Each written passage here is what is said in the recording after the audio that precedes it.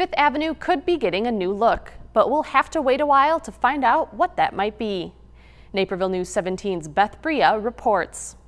City Council members tabled a discussion about approving Ryan Companies as the developer for the proposed Fifth Avenue development project. Some council members complained about a lack of transparency with the process of using a task force to choose a developer.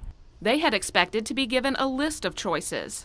We feel that due diligence and careful deliberation has been paramount, but it has not been involved in this process because we weren't involved in this process at all as a council. I really feel angry at some of this because your elected officials have been totally in the dark. Councilman Paul Hinterlong and John Krummen also said the process needs more transparency.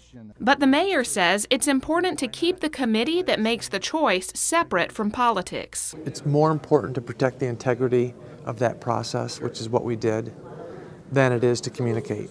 In the procurement process, it's critically important that it's pure. City Manager Doug Krieger took responsibility for the lack of communication in the process.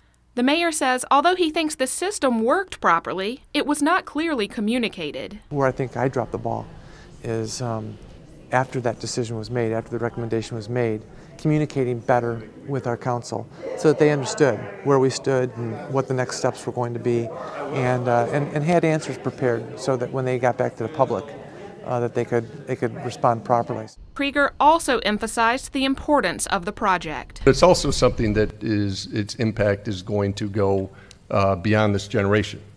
It is kind of a rare opportunity. It is certainly more important than we get it right, than we get it done quickly. The task force recommended Ryan Companies out of 8 firms that submitted to develop the project. A public workshop to discuss the development has been set for August 28th.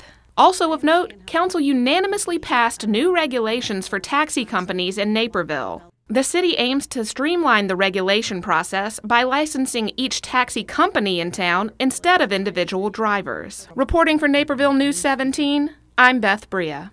The council will revisit the Fifth Avenue development topic at their September 5th meeting after the public workshop.